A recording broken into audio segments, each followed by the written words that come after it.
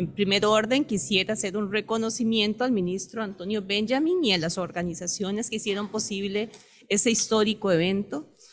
El foro se llama Las promesas de la COP24, 26 climático de Glasgow y Estocolmo+50. Vamos a iniciar con una breve reseña de la COP26, la 26ª Conferencia del Clima, que es la mayor y la más importante conferencia relacionada con el clima del planeta. En un mundo sacudido por la pandemia y cuando estamos a punto de agotar el tiempo para evitar la catástrofe climática, la trascendental Conferencia de las Naciones Unidas sobre el Clima, COP26 de Glasgow, renueva las esperanzas. El cambio climático ha pasado de ser un incómodo problema para muchas personas a una emergencia mundial que amenaza la vida del planeta en las próximas 3 décadas. El secretario general de las Naciones Unidas, Antonio Guterres, señaló: si no se actúa con determinación, nos estamos jugando nuestra última oportunidad, literalmente, de cambiar el rumbo de las cosas. Básicamente, París fijó la meta: limitar el calentamiento por debajo de los 2 grados centígrados, idealmente 1.5 grados centímetros, pero Glasgow es la última oportunidad de hacerlo realidad. Aunque los países han asumido nuevos compromisos y reafirmado previos, antes de la COP26 el mundo se precipita hacia un peligroso aumento de la temperatura global de al menos 2.7 grados centígrados en este siglo, incluso aunque se cumplieran los objetivos de París. Para Guterres y para los cientos de científicos del Grupo Intergubernamental de Expertos sobre el Cambio Climático, un escenario de calentamiento de 1.5 grados centígrados es el único futuro habitable para la humanidad. El tiempo corre y para poder limitar el calentamiento, el mundo necesita reducir a la mitad las emisiones de gases de efecto invernadero en los próximos 8 años. Durante la conferencia se trataron 4 cuestiones preliminares. En primer orden, asegurar las 0 emisiones en todo el mundo para mediados del siglo y mantener los 1.5 grados centígrados. En segundo lugar, adaptarse más para proteger a las comunidades y los hábitats naturales. Movilizar la financiación climática y trabajar juntos para conseguirlo. Eso significa establecer colaboraciones entre los gobiernos, las empresas y la sociedad civil. ¿Qué sigue? Nairobi 2022, Estocolmo, Nueva York. Vamos a iniciar con nuestro orador principal, Lord Robert Carnwath, ex juez del Tribunal Supremo del Reino Unido.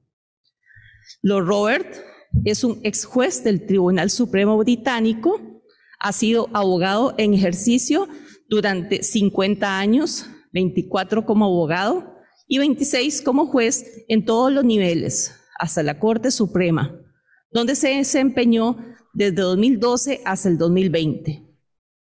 Durante ese tiempo, también se ha desempeñado como fiscal general de Su Alteza Real, el Príncipe de Gales, presidente de la Comisión Jurídica de Inglaterra y Gales y presidente senior de tribunales. Pasamos de seguido a escucharle. Well, thank you, everyone. I'm not sure who I'm addressing, but I hope you can hear me. I'm very sorry not to be with you in Rio, but it's a privilege to be allowed to take part in this distant form. I also don't really know to what extent you've had a chance to talk about COP26, but what I was proposing to do in the quarter of an hour or so that I have is to just give a personal view of what it was like to be at Glasgow for the COP26 and where I think things are going. I think, as was said by our chair, it was a remarkable event. The fact that it happened at all was in doubt until fairly shortly before. I mean, in the middle of a pandemic, the idea of getting together representatives of some 190 countries in Glasgow with all the thousands of people who had a legitimate interest in being there, either for businesses or as objectors or interested parties or protesters. That was a major problem. It wasn't helped by the terrible weather conditions which greeted the beginning of the events, not untypical, sadly, for Scotland, but it did mean that the number of trains were out of service, which were supposed to be taking people to Glasgow, and it also meant that we had the rather unfortunate sight of people queuing in the rain to try and get in to the pavilions. But I think once it settled down, on the whole, it went remarkably well. There were obvious complaints about accessibility and finding out what was going on, but it passed without, as far as I know, any major COVID outbreak. It passed without any major public disorder.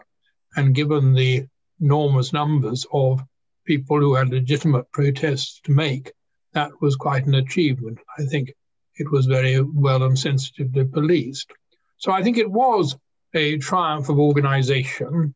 It was an enormously important event, as has been said, because it was really a major opportunity to take forward the Paris goals, but recognizing the limitations of what had been agreed in Paris and the need to improve performance enormously.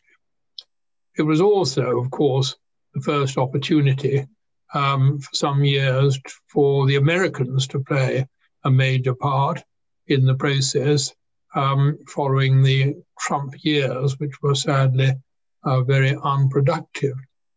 And I think there's no doubt that John Kerry, as the ambassador for the American president, played a very active and visible part in what was going on.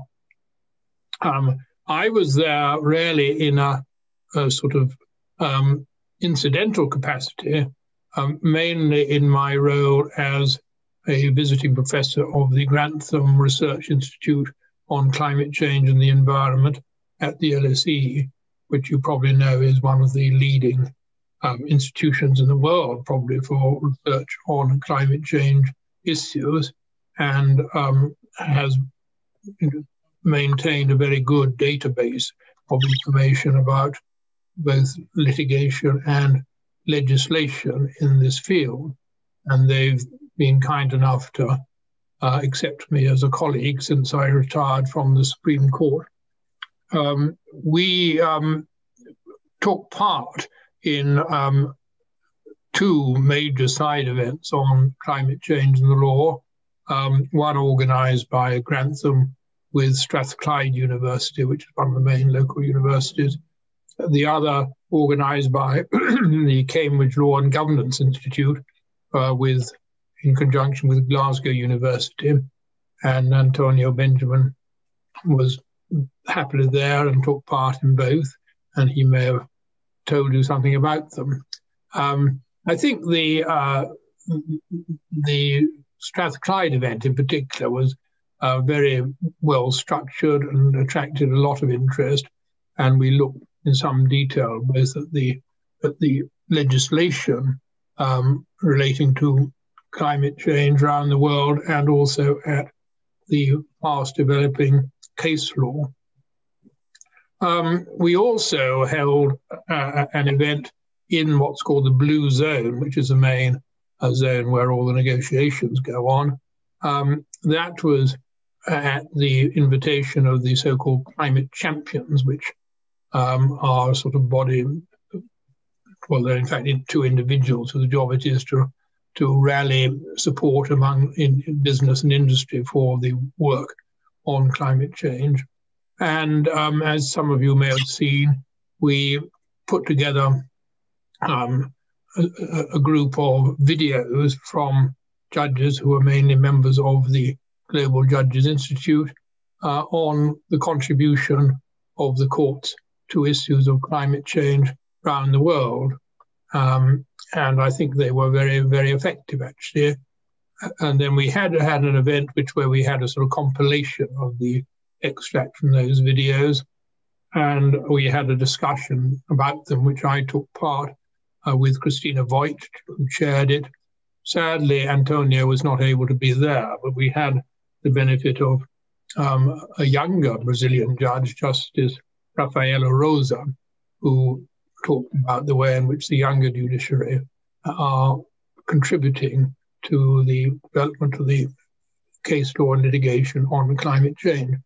So I think that went well. It's available to see online, and I hope that we can sort of build on that basis. It certainly was a good event from the point of view of the Global Judges Institute.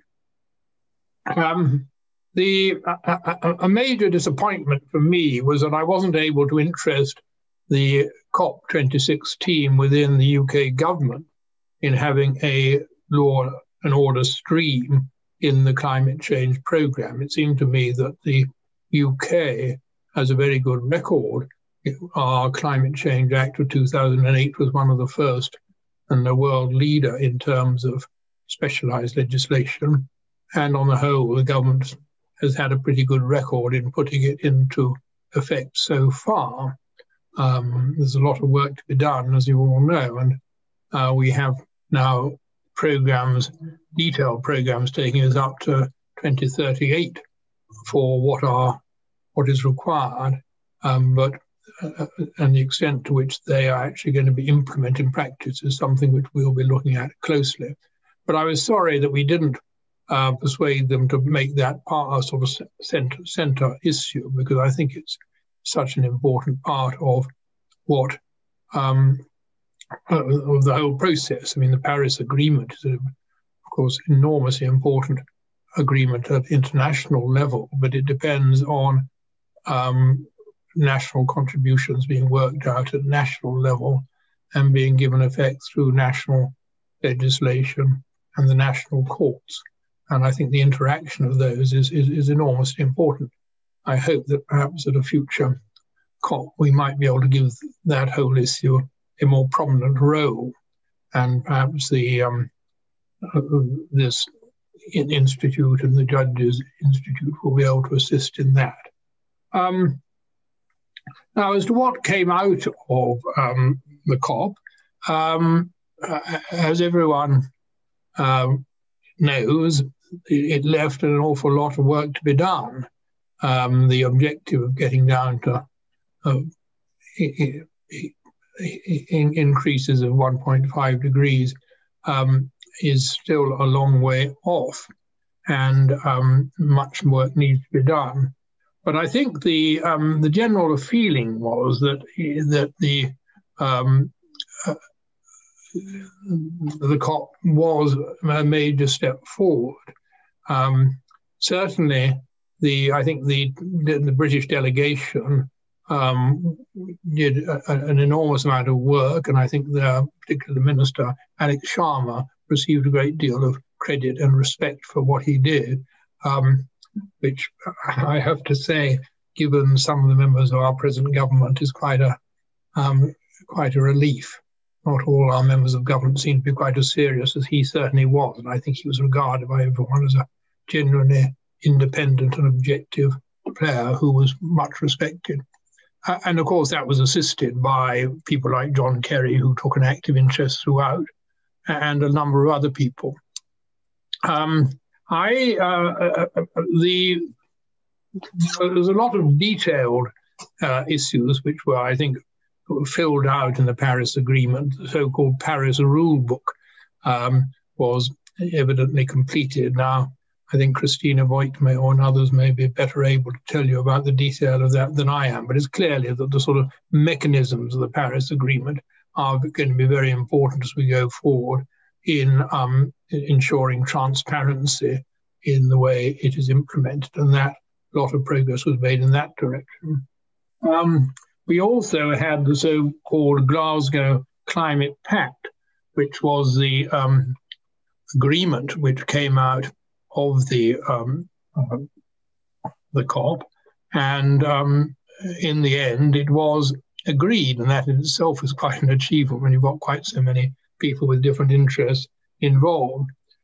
I think it's it's particularly important that although it talks in language of reaffirmation and recognizing and so on, rather than mandatory language, it is very important that it reinforces the messages of the Paris Agreement. And there's a chapter on mitigation, chapter 4, which clearly reaffirms the importance of the limiting temperature increases to 1.5 degrees above pre-industrial levels, recognizing that this would significantly reduce the risks and impacts of climate change, and recognizes that achieving that requires both rapid, deep, and sustained reductions in global greenhouse gas emissions, including reducing global carbon dioxide emissions by 45% by 2030 relative to the 2010 level, and to net zero around mid-century, as well as deep reductions in other greenhouse gases. So that's, again, really just reinforcing what's already there, but it does put it in fairly stark detail. And it then has this sort of slightly controversial passage, including reference to coal. It says, paragraph 20, calls upon parties to accelerate the development, deployment, and dissemination of technologies and the adoption of policies to transition towards low-emission energy systems, including by rapidly scaling up the deployment of clean power generation and energy efficiency measures, including accelerating efforts towards the phase down of unabated coal power and phase out of inefficient fossil fuel subsidies, while providing targeted support to the poorest and most vulnerable in line with national circumstances and recognizing the need for support towards a just transition. Now, some may say, well, that is pretty woolly. And there was a great discussion about the change from phase out of unabated coal power to phase down of unabated coal power. But I think the general view is to having a specific reference to the fact that coal is a historic means of energy and a very clear emphasis on the transition to low-emission energy systems.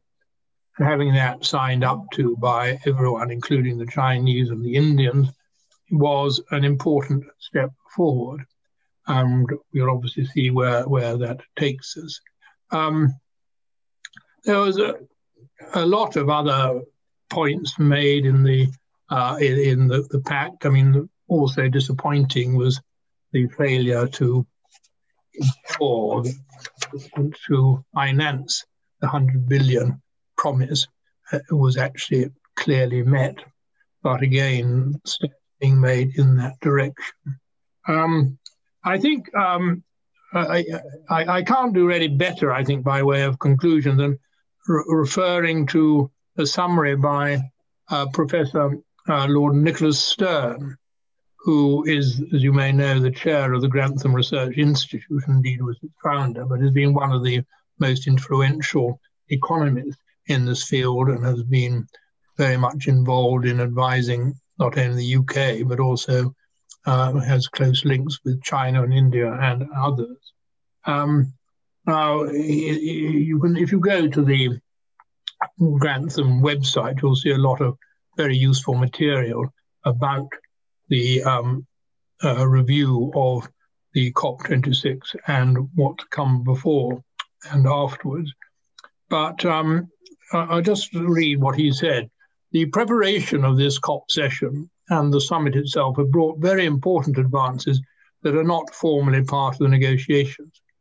They have focused the world's attention on the importance and urgency of limiting warming to 1.5 Celsius degrees and achieving net zero emissions by the middle of the century. They have also drawn attention to the great opportunities arising from different forms of development, stronger, cleaner, more efficient, more resilient, and more inclusive. And the United States and China, the two biggest emitters, have also pledged to work together on climate, notwithstanding the deep and serious difference between them on other issues. And he refers to the other major initiatives on deforestation and on controlling methane, and the commitment by some key countries, including India, South Africa, and Vietnam, to new forms of development, and the need to manage the dislocations arising from the zero carbon transition in a just way, while also seizing the opportunities offered by the industry of the future. He also says the Glasgow Pact itself is a major step forward which charts a future for increasing finance from developed to developing countries, doubling of adaptation finance, and on finance in general for adaptation, mitigation, and sustainable development.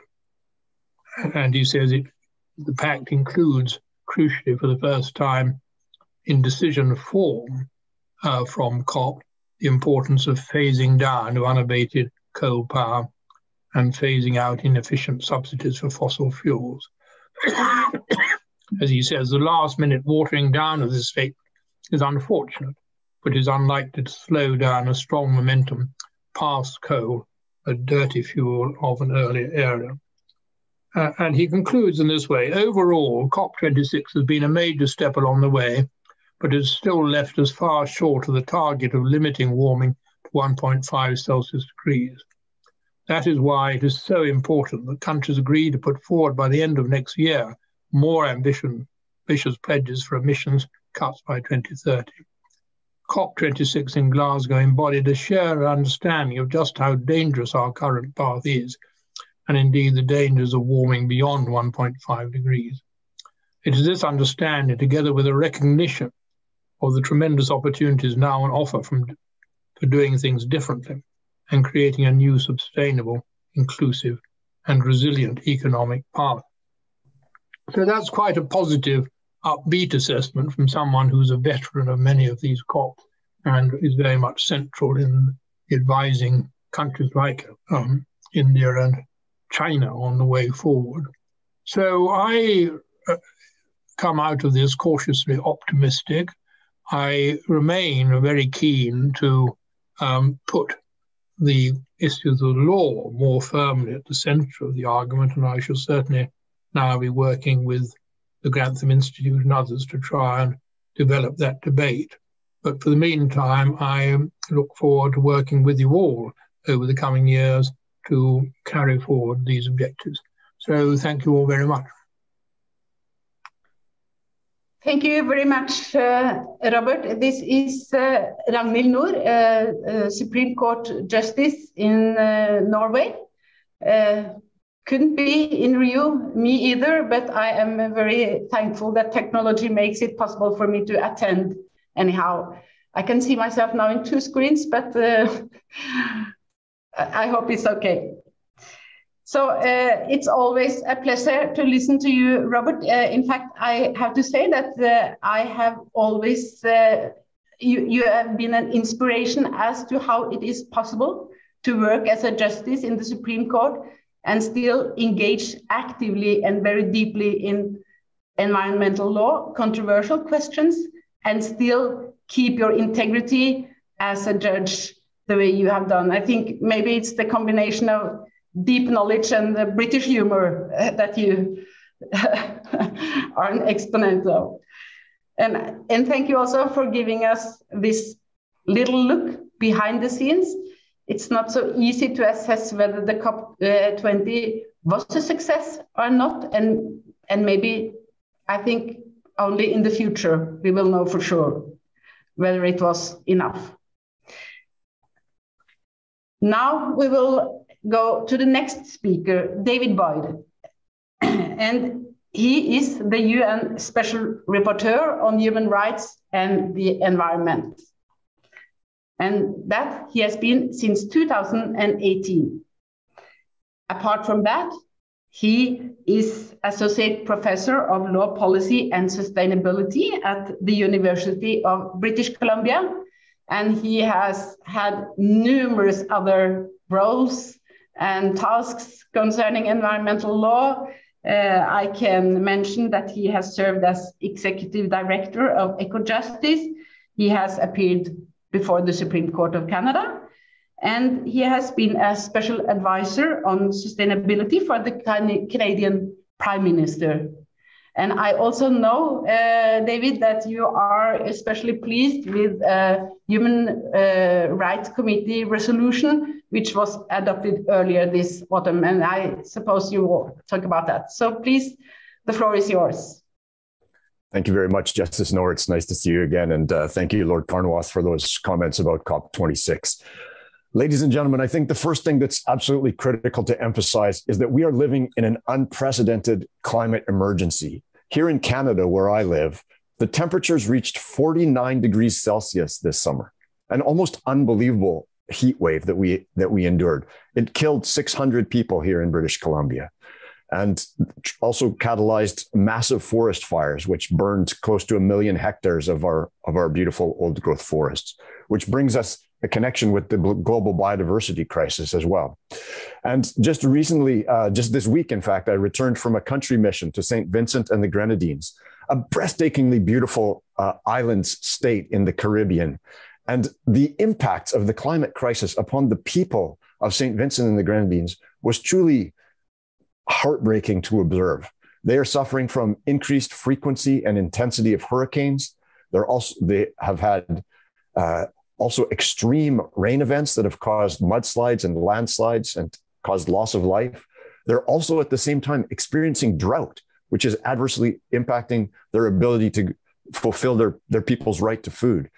And so over the course of the past decade, St. Vincent and the Grenadines has spent literally hundreds of millions of dollars, this tiny state, to repair, rebuild, and build back infrastructure that has been damaged by these climate-related natural disasters. So I think it's important to bring those experiences of people in the small island developing states when we talk about COP26 and whether we can evaluate COP26 as a success.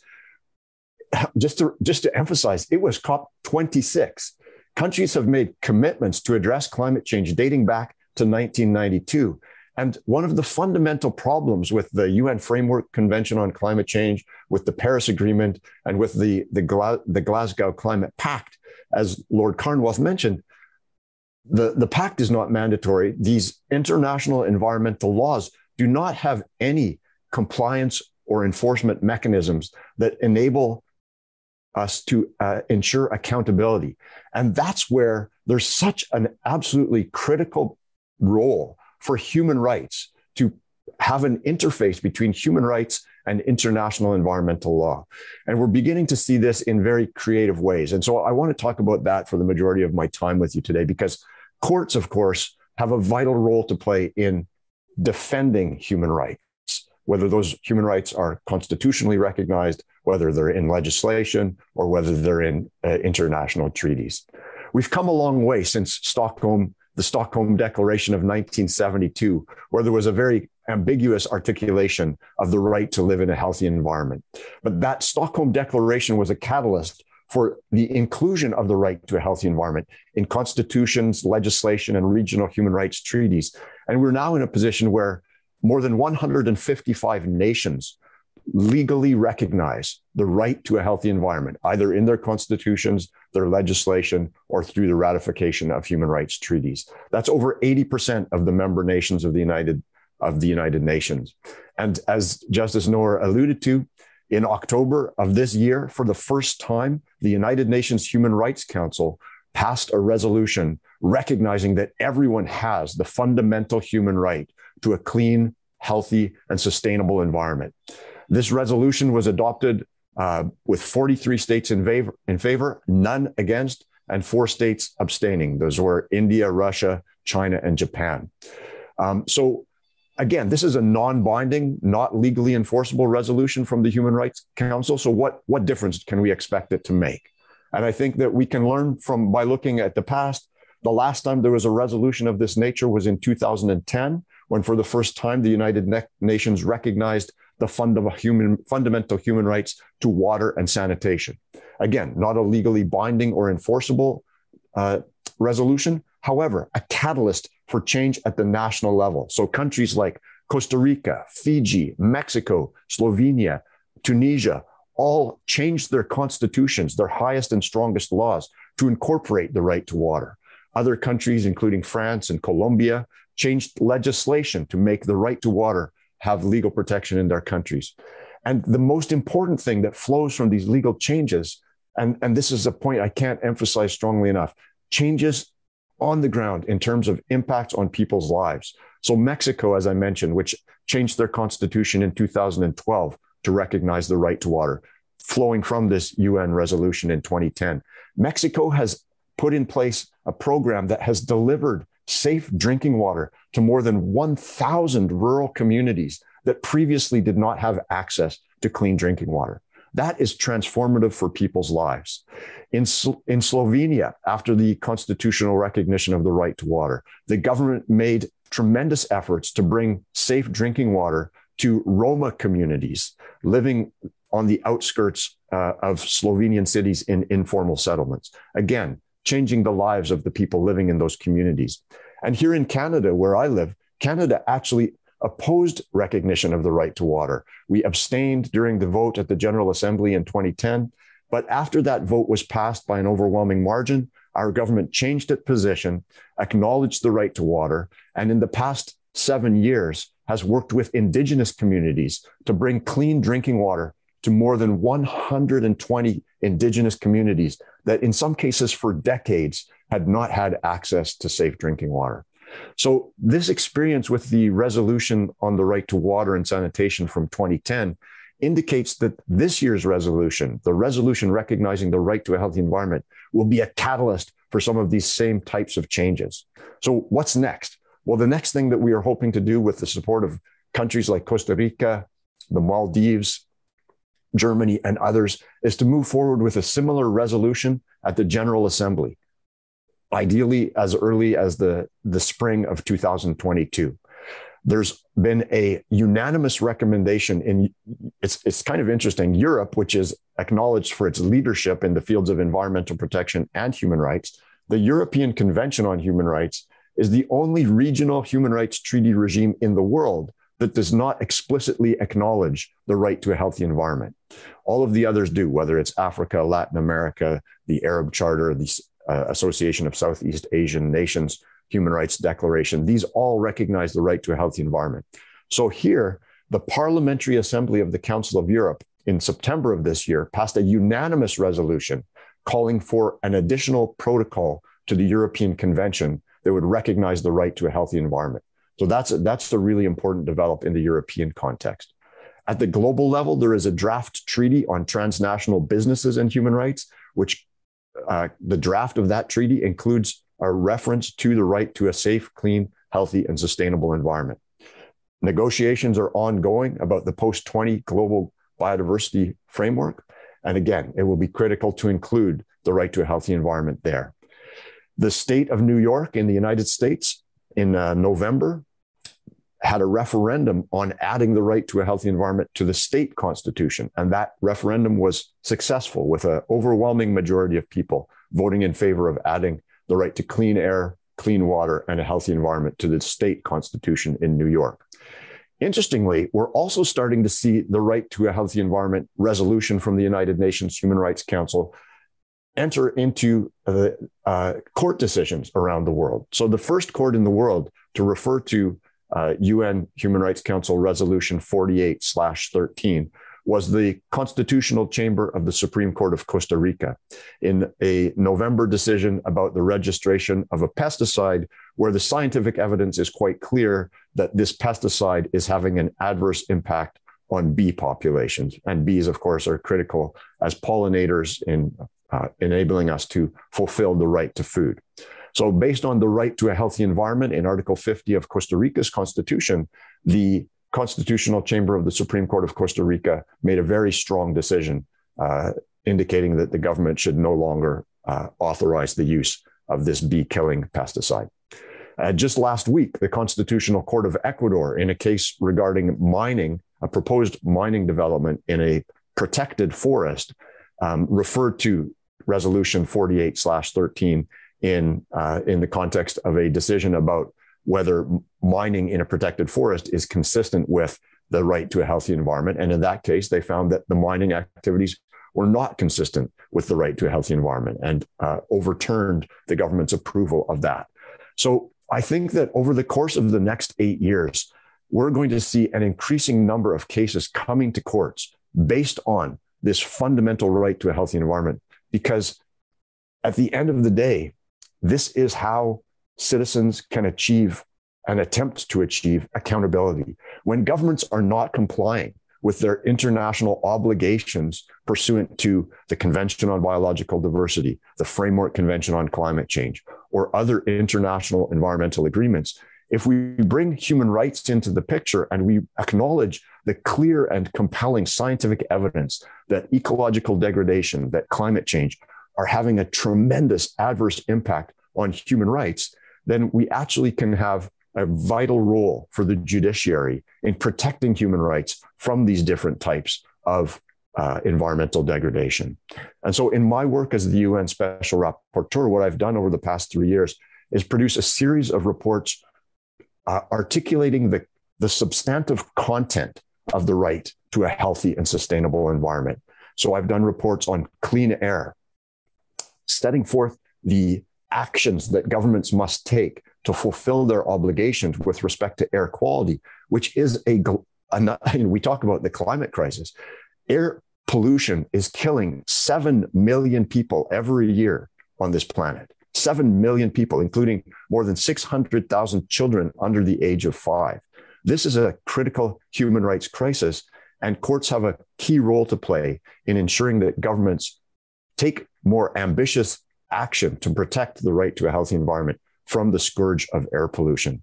So for example, just 2 months ago, a court in Indonesia found that the government's failure to improve air quality in Jakarta, the capital of Indonesia, violated the constitutional right to a healthy environment and ordered the government to take a number of concrete steps, including air quality monitoring, stronger air quality standards, and other actions to ensure that citizens have their right to breathe clean air be fulfilled in Indonesia. Other substantive aspects of the right to a healthy environment include safe and sufficient water, healthy and sustainably produced food, a safe climate, healthy ecosystems and biodiversity, and non-toxic environments where people can live, work, study, and play. So for each of these substantive elements, I've prepared reports to the United Nations, and I'm delighted to see that courts are now beginning to use these reports as evidence of the substantive content of the right to a healthy environment. Courts also have a critical role to play in articulating the principles that should be used to guide government decision-making in this context, principles such as the precautionary principle, prevention, non-discrimination, and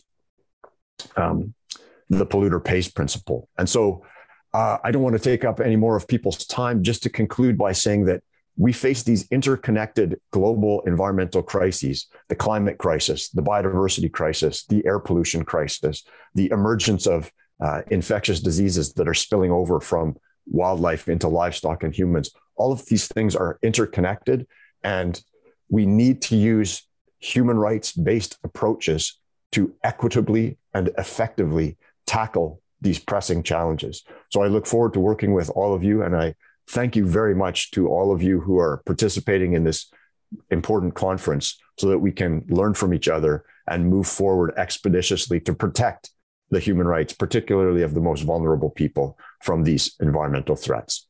Thank you very much. Thank you very much, David. You kind of started on a critical note, saying that all these international resolutions, they are not binding. They have no enforcement mechanisms.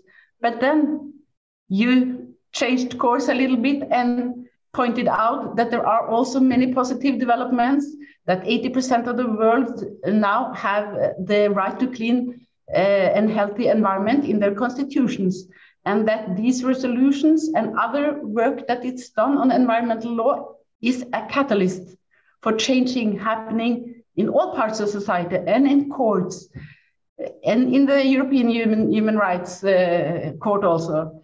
So it was very interesting. And I mean, your enthusiasm, your overview of what is happening around the world It's inspiring. Thank you very much. The next speaker is Yann Aguila. He is a professor of public law and environmental law at Sciences Po in Paris. And he is at the same time a lawyer and partner of the law firm Bredin Pratt. And before joining the bar, he was a judge at the French Administrative Supreme Court, the Conseil d'État. My French is not perfect, but you understand what I mean. But the reason why Yann Aguila is going to speak here is that he is deeply involved in environmental law work. He chairs the Environmental Commission of the think tank Le Club de Juristes, and he has been, not least, working tirelessly with the Global Pact for the Environment Initiative. And I'm looking forward to hear what you have, your thoughts on that, Yann. Merci beaucoup. Je vais parler aujourd'hui en français. Boa tarde, buenas tardes, good evening. I'm going to speak French. Je vais parler français. C'est une langue dans laquelle je me sens plus à l'aise. Je remercie beaucoup les organisateurs de cette conférence et je suis très heureux d'intervenir aujourd'hui avec tous ces amis. Je voudrais commencer par rebondir sur ce que David Boyd a dit. Effectivement, nous traversons une crise planétaire sans précédent. Et je crois vraiment qu'il faut avoir ça présent à l'esprit quand on est en train de réfléchir sur les actions possibles. Et je voudrais juste citer deux anecdotes. D'abord, à la fin de la COP26, vous vous souvenez qu'effectivement, le ministre anglais Alok Sharma s'est excusé. Il avait les larmes aux yeux et il s'est excusé des difficultés qui avaient été rencontrées. Et ça donne le sentiment que les États sont conscients que leur action n'est pas toujours à la hauteur des attentes des citoyens. Deuxième anecdote, une professeure, l'autre jour, me racontait qu'elle avait fait un cours auprès de ses étudiants en décrivant les conclusions du dernier rapport du GIEC, IPCC. Et à la fin, deux étudiants pleuraient. Ils pleuraient. Ils avaient des larmes aux yeux. Parce que il y a peut-être une différence de génération, mais pour un jeune, quand on lui décrit l'avenir qu'il attend, c'est sa vie qui est devant lui. Quand on lui parle de 2030, de 2050, pour lui, c'est toute la vie qu'il attend. Et ce qui est terrible, c'est de voir une sorte d'impuissance du pouvoir politique face à ces événements, face à cette crise planétaire. Je voulais juste commencer par souligner à la fois la gravité de la crise, comme l'a dit David, et aussi de l'autre côté une sorte d'impuissance des autorités politiques. Alors, il n'y a pas de solution miracle. Nous sommes tous d'accord. Mais on voit bien que le chemin est très difficile. Pour donner un exemple en ce qui concerne le climat, et dans un deuxième temps, je vais venir sur le sujet du pacte mondial pour l'environnement. Mais d'abord, juste un exemple sur le climat. Je voulais mentionner la décision que vient de rendre le Conseil d'État français, qui est la Cour administrative suprême en France, et qui vient donc de rendre une décision le 1er juillet 2021, vous en avez peut-être entendu parler, qui est une décision dans laquelle le juge condamne l'État à renforcer le niveau de ses ambitions, à renforcer les mesures en matière climatique. Et pour arriver à cette conclusion, le Conseil d'État a observé que, actuellement, les mesures prises par le gouvernement étaient insuffisantes. Et c'est cette insuffisance des politiques climatiques que je voulais souligner. En particulier avec une image qui a été prise par un des membres du Conseil d'État. Il disait, c'est un peu comme un coureur de marathon. Un coureur de marathon. Par parenthèse, je parle lentement pour être sûr que les traducteurs vous traduisent bien au fur et à mesure. Et donc, si on prend l'exemple de la France, qui a été jugée par le Conseil d'État, et je pense que c'est transposable à beaucoup d'autres pays, la France a pris un engagement dans lequel elle a dit, entre 1990 et 2030, 1990-2030, une période de 40 ans, je m'engage à réduire, à diminuer les émissions de gaz à effet de serre de 40%. Mais le Conseil d'État observe que, au jour où il statue, en 2021, la France n'a fait que 20% de diminution. En 30 ans, elle a fait 20%.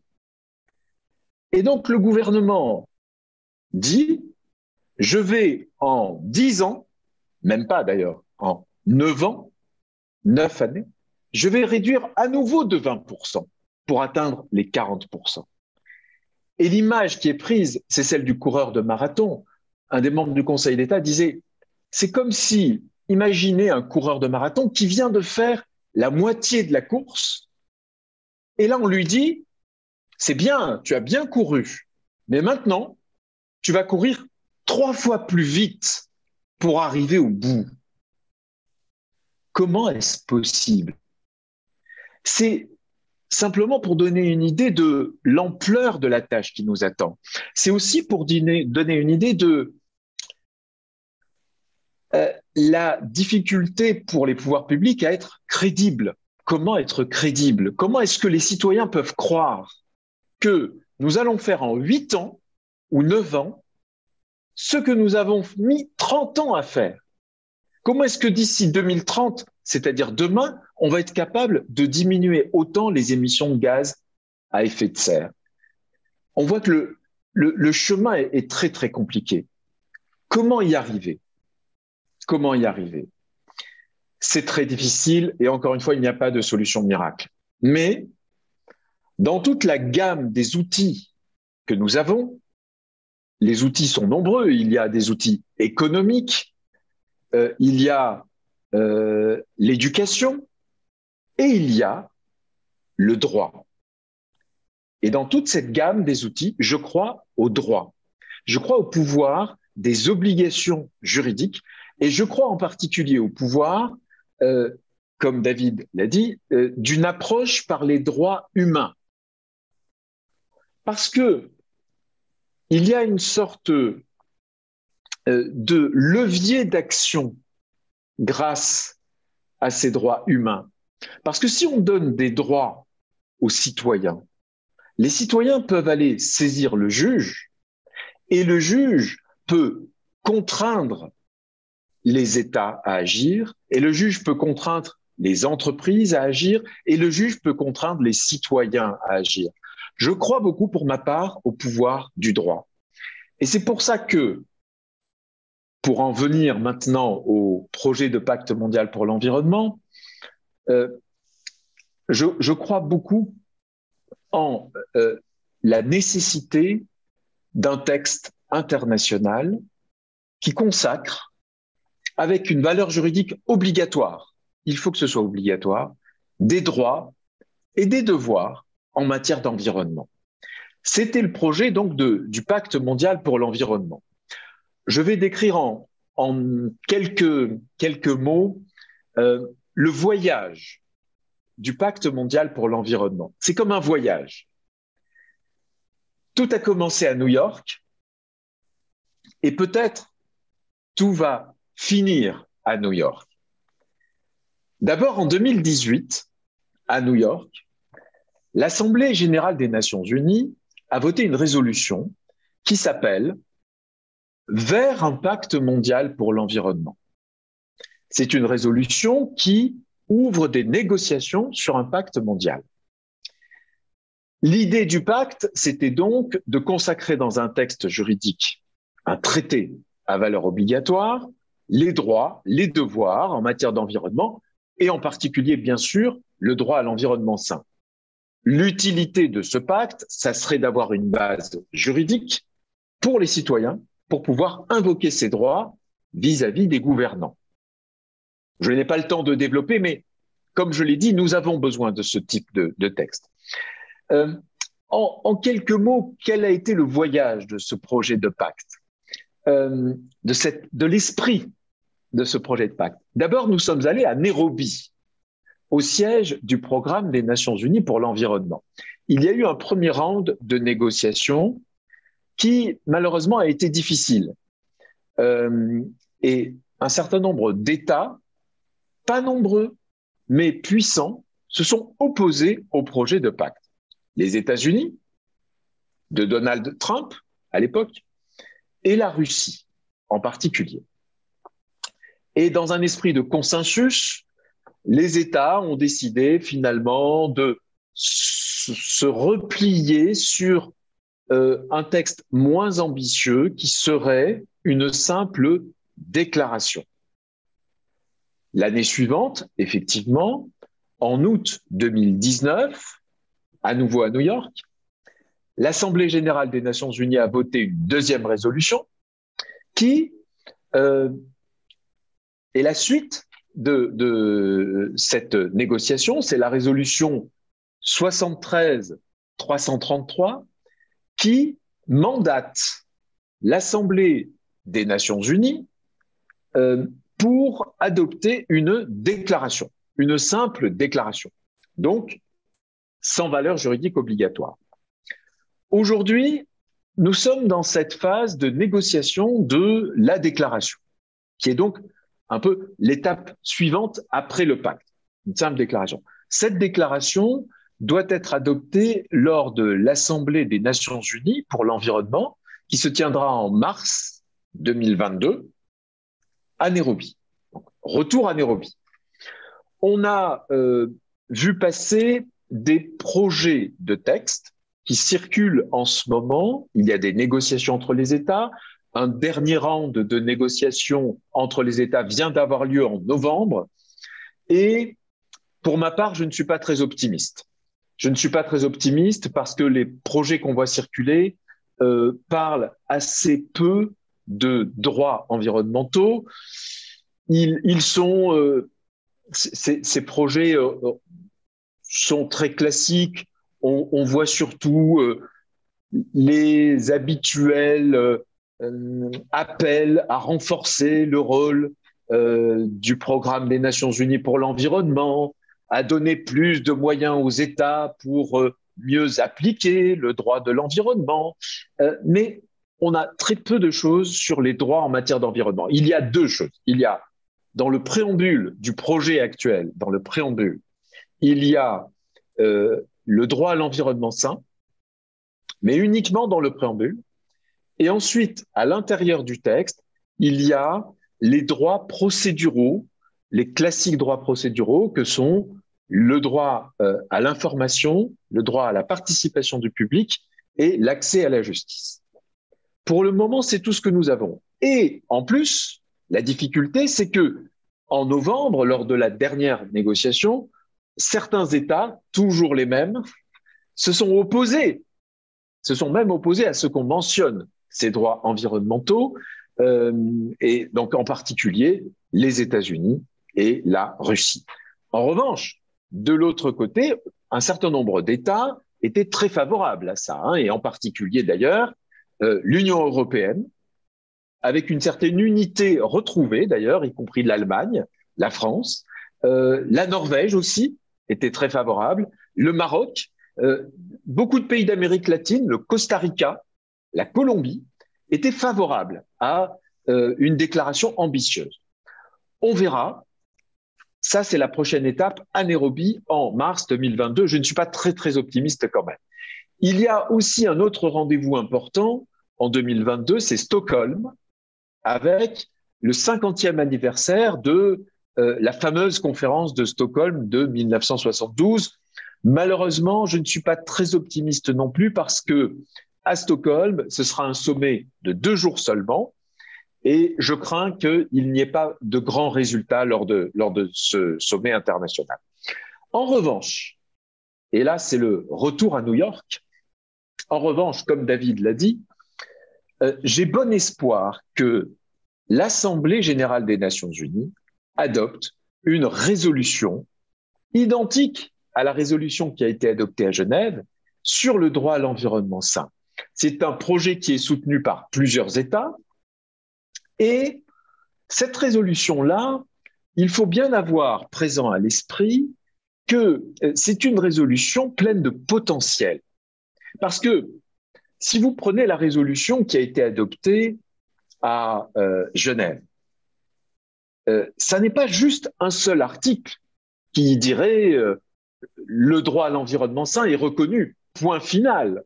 Non, c'est beaucoup plus important que ça.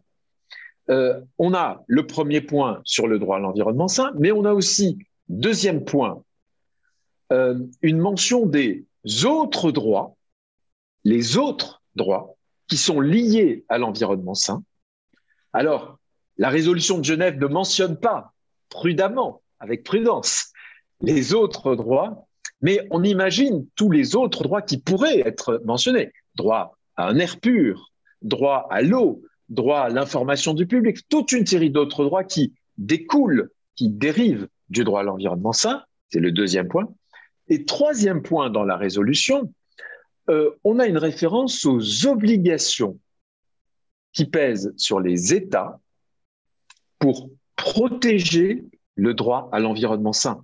Parce que quand on dit qu'on a un droit d'un côté, souvent on a de l'autre côté des obligations qui pèsent sur les États pour respecter ce droit.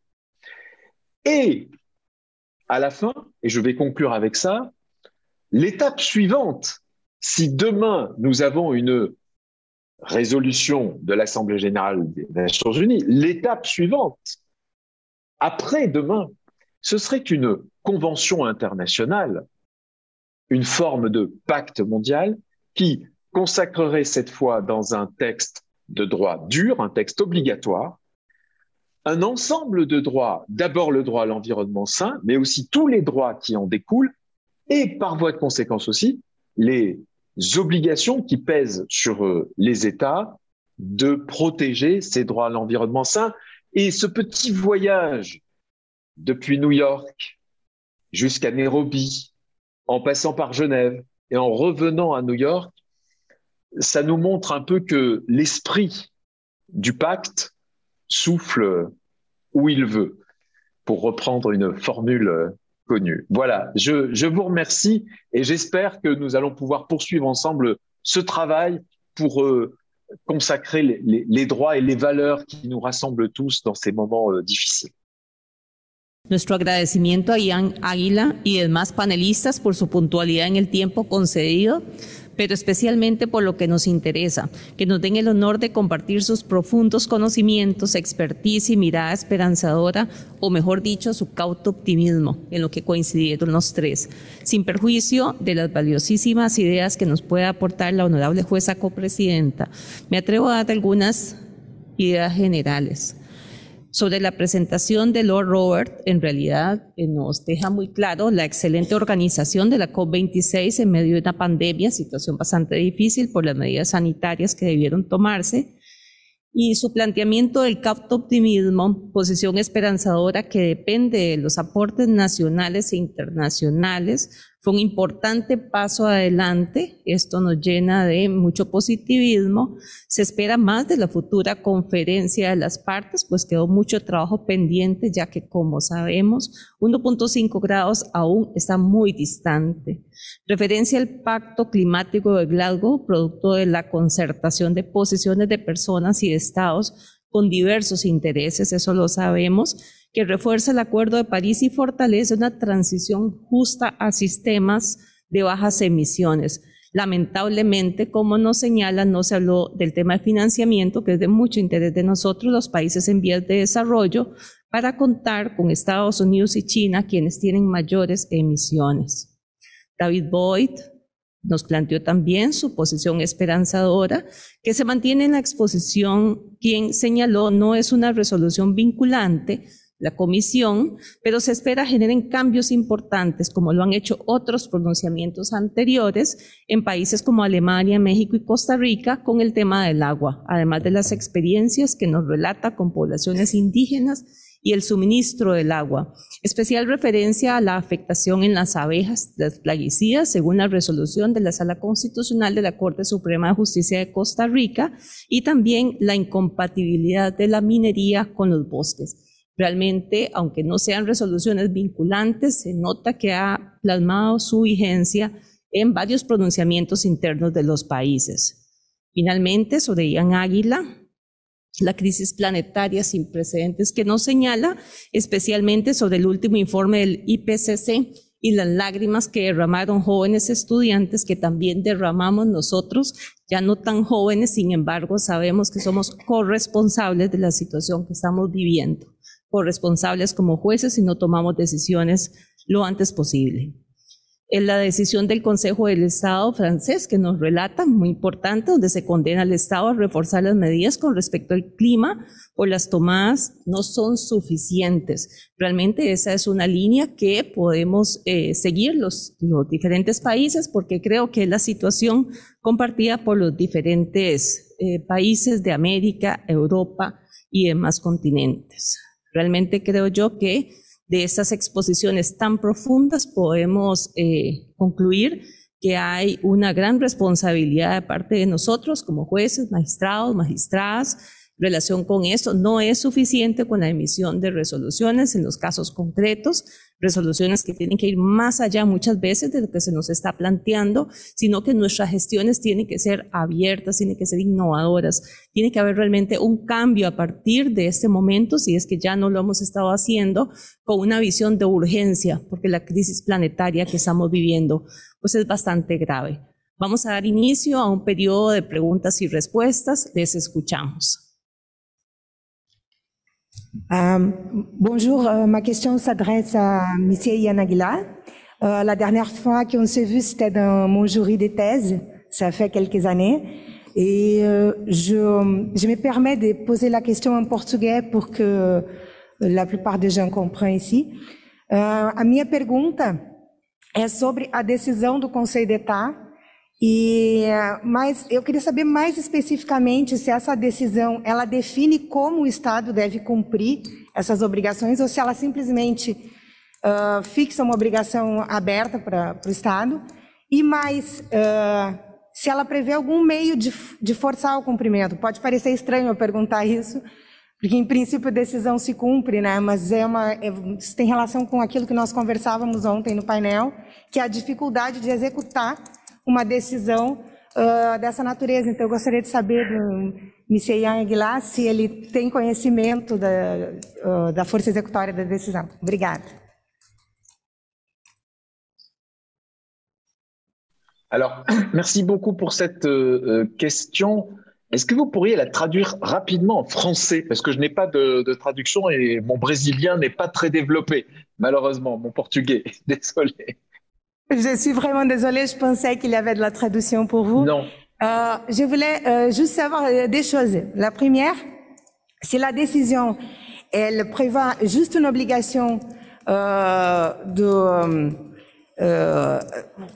s'il y a des obligations spécifiques ou c'est juste une obligation générique, la décision du Conseil d'État. Et la deuxième question, c'est sur comment on va exécuter cette décision. Une fois que le gouvernement il ne fait pas son devoir, comment le Conseil d'État va forcer le gouvernement enfin, le caractère exécutoire de la décision qui m'inquiète un peu. D'accord. Alors, oui, il y a sur le caractère premièrement spécifique des obligations. Là, le Conseil d'État laisse au gouvernement une marge d'appréciation. Il lui dit, globalement, les mesures que vous prenez ne sont pas suffisantes, mais il ne lui dit pas quelles mesures le gouvernement doit adopter. C'est au gouvernement de choisir les mesures et de revenir devant le Conseil d'État plus tard en lui disant « Voilà les mesures que j'ai adoptées dans 9 mois ». Il lui donne rendez-vous avec une clause de rendez-vous au 31 mars 2022. La décision a été prise en juillet 2021. On donne 9 mois au gouvernement pour présenter de nouvelles mesures. Donc, premièrement, pas de mesures spécifiques, c'est le gouvernement qui doit les présenter. Deuxièmement, sur le caractère obligatoire, sur les moyens pour le juge d'obliger l'État à agir. Ça, c'est une question universelle. Je crois que tous les juges du monde savent qu'il est difficile de contraindre un État à agir. Et pour avoir été effectivement membre du Conseil d'État il y a quelques années, je le sais bien aussi. Mais le Conseil d'État a développé une jurisprudence dans laquelle il se donne des moyens pour obliger l'État, et en particulier des moyens avec des sanctions financières que nous appelons en français des astreintes. Je ne sais pas s'il y a une traduction du mot, c'est pour ça que je parle de sanctions financières. Dans 9 mois, le Conseil d'État va procéder à l'évaluation de ces mesures. Et si les mesures ne sont pas suffisantes, alors le Conseil d'État prononce des sanctions financières, et des sanctions financières extrêmement importantes. Pour vous donner un exemple, dans une autre affaire qui concerne un problème d'environnement, le Conseil d'État a condamné l'État à 10 millions d'euros, par tous les 6 mois de retard, par semestre de retard. Donc ce sont des sanctions financières importantes, et aux sanctions financières s'ajoute une deuxième catégorie de sanctions, c'est le name and shame, c'est la sanction de réputation, parce que il ne vous a pas échappé que la clause de rendez-vous c'est mars 2022, et qu'en France, en avril 2022, nous avons une élection présidentielle. Et donc, la pression sur le gouvernement français est importante à la veille des élections présidentielles d'avoir vraiment mis en œuvre la décision du Conseil d'État. Parfait, merci. Would it be possible for me to just add a few comments in addition to what Yann has responded? Because I think this question of enforcement of court judgments is a very critical question. And I think there's two things which are worth saying. One is that in countries like Germany and the Netherlands, where the rule of law is strong, this is not really a question. There's an assumption that when a court issues a decision, a government will comply with that decision. And so we've seen in the context of climate change, the famous Urgenda decision of the Supreme Court of the Netherlands in 2019, which ordered the government to reduce greenhouse gas emissions more quickly. The government of the Netherlands responded, as it should have, by taking action, by closing down a coal-fired power plant early, by investing billions of euros in additional renewable energy. That is what we should expect from a government in a country where the rule of law is strong, to respond to a court decision. Similarly, the decision earlier this year of the Constitutional Court of Germany in a climate case brought by young people, the Constitutional Court determined that the German government's climate actions and climate legislation was not consistent with its human rights obligations. And the government of Germany responded very quickly and very appropriately by amending its climate legislation and strengthening its climate change targets. So that's the first key point. Where the rule of law is strong, we expect governments to follow court decisions. It can be more problematic in countries where the rule of law is weak. And let me provide you with an example. Also in 2019, there was a group of 25 children and youth who went to the Supreme Court of Colombia and won a case. They won a decision in which the Supreme Court of Colombia found that the government's failure to prevent deforestation in the Colombian portion of the Amazon River watershed was a violation of the constitutional right to a healthy environment of these children and youths. Unfortunately, in the ensuing 2 years, there has been very little progress on the ground in terms of reducing deforestation because the government of Colombia lacks the resources, lacks the ability to take action to comply with that Supreme Court decision. So I think there's, in those types of cases, we need to actually take a step back and recognize we need to take steps to strengthen the rule of law in order that courts can make effective decisions. And I would also, just my final note on this question is that a number of courts around the world in common law jurisdictions employ the remedy of continuing mandamus, which gives courts the authority after they've made their initial decision to continue to supervise the enforcement of that decision. And that has been effective in cases. I've seen that be effective in a decision from the Supreme Court of the Philippines, a decision from the Supreme Court of Argentina, in both of those cases involving very detailed court orders to take specific actions to remedy very grave situations of pollution. So that's quite a different approach from the other approach, which is to give governments a margin to just tell them you need to achieve this objective, but how you achieve it is up to you. There are definitely court systems around the world where it's considered appropriate for courts to provide much more specific guidance to governments in their decisions. Thank you. Muchas gracias por la ampliación. Realmente tenemos experiencias también en el caso de Costa Rica, donde la Sala Constitucional ha ordenado al Congreso la emisión de leyes ambientales en determinado sentido y en plazos específicos, con advertencias de desobediencia a la autoridad y órdenes al Ejecutivo de no importación de plaguicidas. Y realmente se han materializado estas advertencias que son bajo iniciar procesos penales y se han ejecutado esos procesos penales realmente. Y está implícita esa sanción de reputación, sobre todo en estados ambientales tan fuertes como el nuestro. Continuamos con Denise. Thank you very much for to the panelists. And hello to all of them. They're amazing people, along with the co-chairs. This has been a terrific panel. My question has been touched upon a bit, but I want to rephrase it.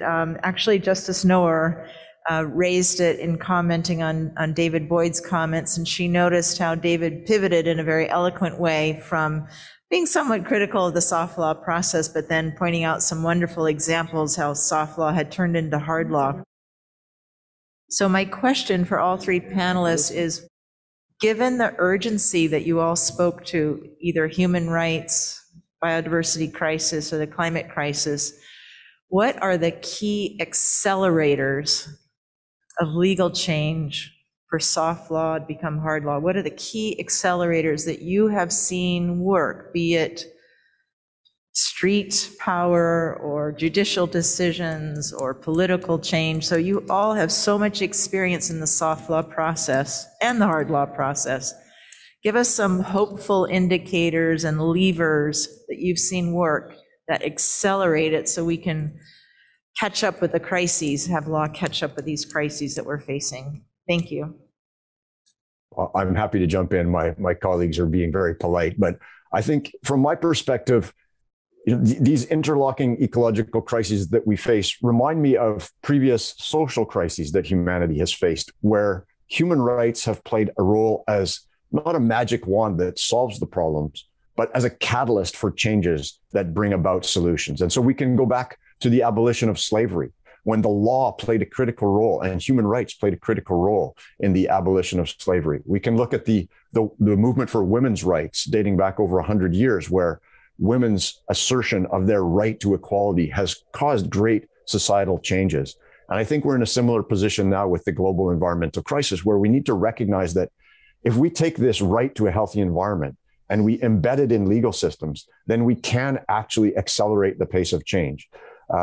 My friend, the justice from Costa Rica is a terrific example of this. The inclusion of the right to a healthy and ecologically balanced environment in Article 50 of the Costa Rican Constitution in 1993 was really a catalyst for Costa Rica to become a global leader in environmental protection. And we can look back at the past 30 years of experience. Costa Rica has reversed the process of deforestation. When the Constitution was amended to recognize the right to a healthy environment, only 25% of Costa Rica remained under forest cover. That's now over 50%. Costa Rica now generates over 99% of its electricity from renewable energy sources. Costa Rica is currently considering a law that will permanently prohibit oil and gas development in that small nation. So that's just one example of how the right to a healthy environment can be, exactly as you suggested, an accelerator for positive changes. We're seeing that in France as well. And Yann could probably speak more in greater detail to this. But since the Charter for the Environment was added to the French Constitution in 2004, France has passed a number of globally pioneering laws related to fracking, pesticides, and others, due diligence for corporations, etc. So I think that that's my plea, is for countries to take this recognition of the right to a healthy environment seriously, put it in their constitutions, and then strengthen the rule of law so that those words have meaning. Thank you. Peut-être juste un mot pour compléter, pour dire que je suis 100% d'accord avec David sur le fait que le levier d'action, l'accélérateur, le game changer, je crois que c'est le juge et le citoyen. Je vois une sorte de binôme entre le citoyen et le juge. Le citoyen qui saisit le juge et le juge qui impose des changements sur la base des droits environnementaux, avec une approche de droits humains. Ça prend du temps, ça n'est pas du jour au lendemain, mais les exemples donnés par David sont excellents sur l'égalité entre les hommes et les femmes, sur la lutte contre toutes les discriminations. C'est ce type de binôme juge et citoyen qui font avancer les grandes causes. Et je crois de ce point de vue que la difficulté des hommes politiques, de l'action politique, c'est que les hommes politiques ont une contrainte, c'est l'élection. Il y a une contrainte de court terme. Ils ont devant eux la contrainte électorale. Les décideurs économiques, pour leur part, les entreprises ont une autre contrainte, c'est les marchés financiers, les actions des entreprises, les actionnaires des entreprises. Donc, ces deux types de décideurs, politiques et économiques, sont enfermés dans des difficultés de court terme. Alors que le juge, lui, il a le long terme devant lui. Il défend l'intérêt général. Et lorsqu'il est saisi par les citoyens, les deux ensemble, le juge et les citoyens, deviennent les gardiens des promesses. Les gardiens des promesses, parce que les États font des promesses, et donc les juges veillent à ce que les États respectent ces promesses. C'est pour ça que je crois qu'un des leviers d'action, c'est le juge et le citoyen. Et je finis par un mot un peu plus pessimiste, pardon. Mais malheureusement, l'histoire nous montre que les hommes, les sociétés humaines ne changent vraiment que le jour des catastrophes. Il a fallu des grandes révolutions pour adopter en France la Déclaration des droits de l'homme de 1789. Il a fallu la Seconde Guerre mondiale pour qu'on adopte la Déclaration universelle des droits de l'homme. Je me demande, je ne veux pas être trop pessimiste, mais je me demande combien va-t-il falloir de catastrophes climatiques, combien va-t-il falloir de villes rayées de la carte par la montée des eaux, combien va-t-il falloir d'incendies de forêts au Canada, en Australie ou en Amazonie pour que enfin on se décide à agir. Et j'ai peur que, pour répondre à votre question, ce soit les catastrophes qui soient malheureusement le seul véritable levier d'action qui oblige les hommes à agir. Si nous étions intelligents, nous agirions avant, mais tous les scientifiques nous le disent, la catastrophe, elle est devant nous et nous ne faisons rien. C'est ça mon inquiétude. Muchas gracias por sus palabras. Realmente el perfil del juez ambiental es totalmente diferente, es innovador, el perfil de la persona juzgadora que atiende asuntos ambientales. Nos queda solamente un minuto, vamos a atender la pregunta que nos plantea el doctor Wilson. Could I just come in before that? I'm sorry. Robert Carnwath. As a judge, I do want to emphasize that the job of a judge is to decide case in accordance with the law. I mean, I'm nervous about this distinction between what's called soft law. I don't know quite what it is. I mean, policies may be relevant, but at the end of the day, one's concerned with the law. That's why it's so important that most countries have a constitutional guarantee of the environment in their constitution. That is a law, and the courts have to give effect to it. Unfortunately, in my country, in America, they don't. And the European Convention of Human Rights didn't, because in 1948, when that was being drafted, people weren't thinking in those terms. But that doesn't mean that the judges can invent it. One has to work within the framework of the law one has. And I think it's terrible. I mean, and in a way, this was why I was so keen that we could have included in the COP26 debate some, genuine discussion of the function of law and how it operates in different systems. Because I don't think one can assume that what's right for one system will work in another. The Juliana case is a very good example of how the initial judges' attempts to try and sort of produce out of the American Constitution a sort of environmental right which wasn't expressed ran into the sand in the later courts. So I think we've got to be very careful about thinking that judges can simply invent laws that aren't there. But having said that, I couldn't agree more with Yann that it's up to the countries and different jurisdictions must make sure that they put their commitments into legal form so they can be enforced. Thank you. Muchas gracias, Lord Robert. Escuchamos la pregunta del Dr. Wilson. Thank you, Madam Chair, and thank you very much to the panelists for the deep insights into the COP process. I wanted to follow up a bit on what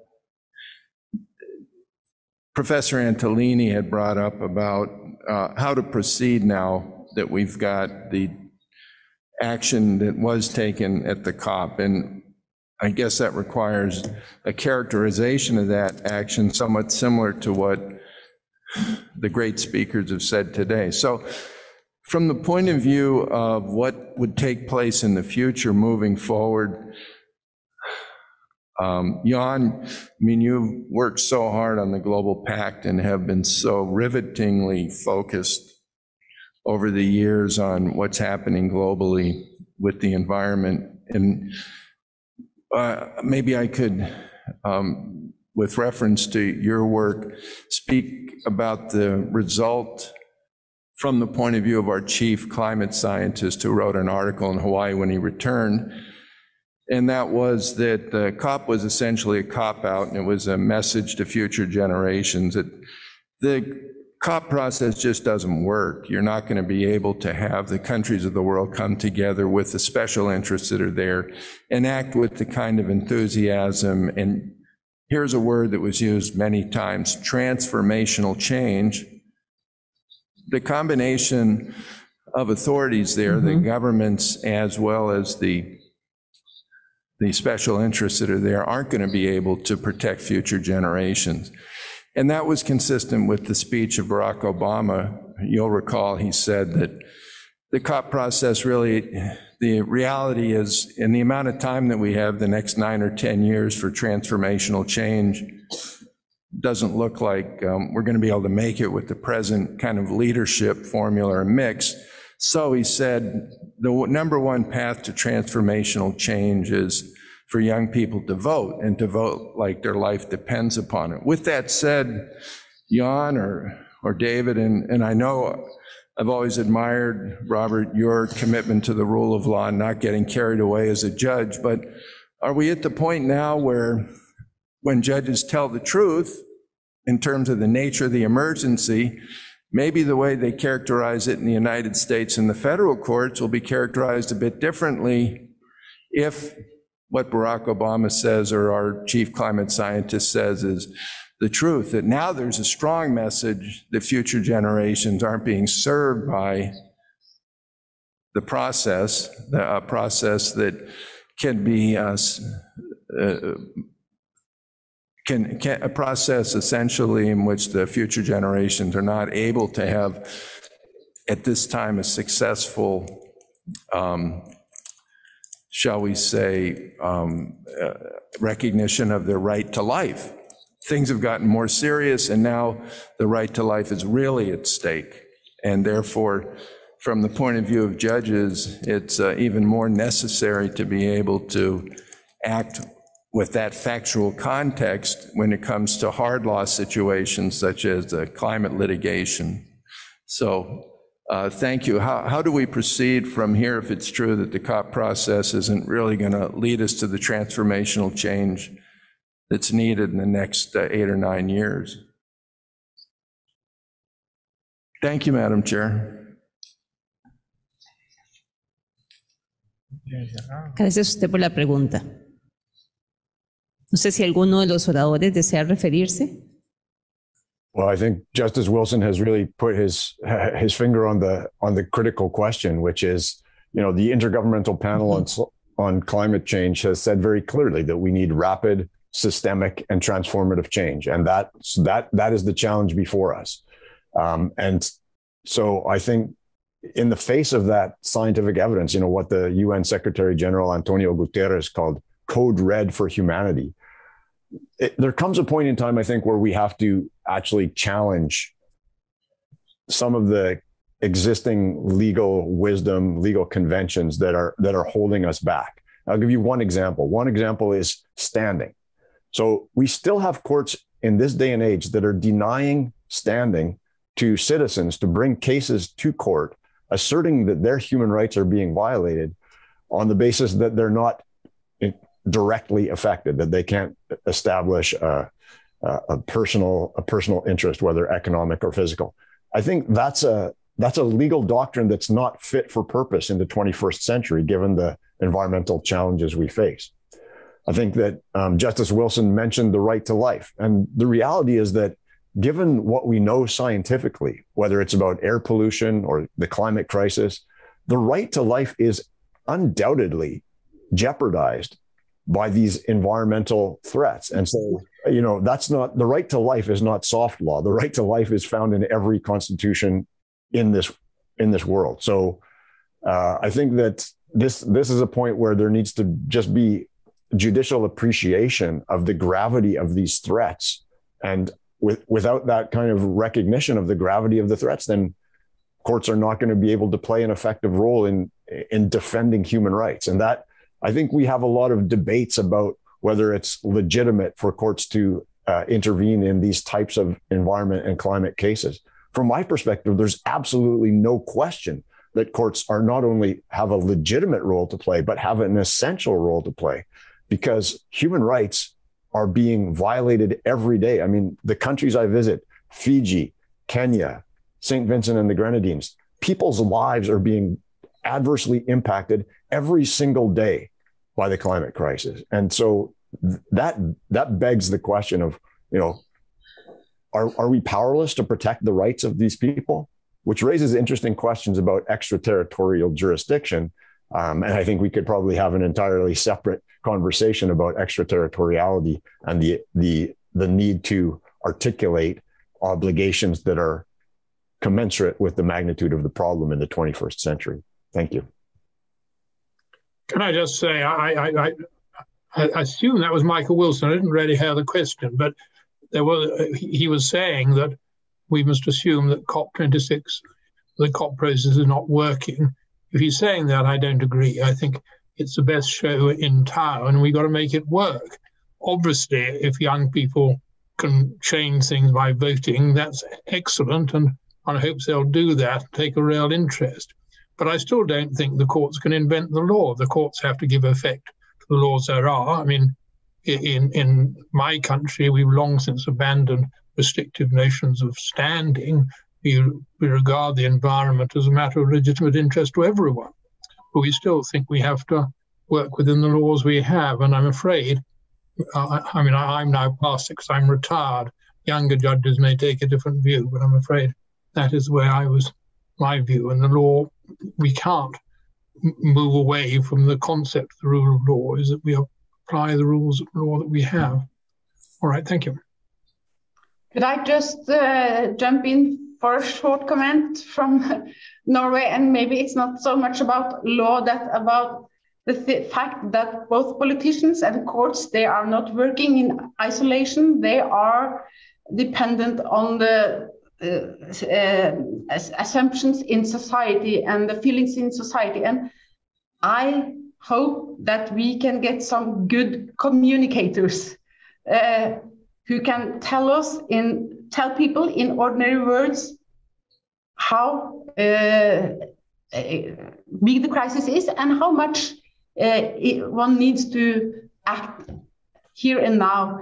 And in Norway, we have had, as you all have had, the COVID crisis, but we have had some very good communicators. And it's quite interesting to see how much people kind of are willing to change, to do things when those who develop the message do it in a way which is trustworthy and in clear and simple language. So I think too much of that communication skills now is among people who deny climate change, who are against the policies, and that, as I said, this is not very much law, but I hope for good communicators who can communicate to the world that we need to do some changes which also will affect us negatively.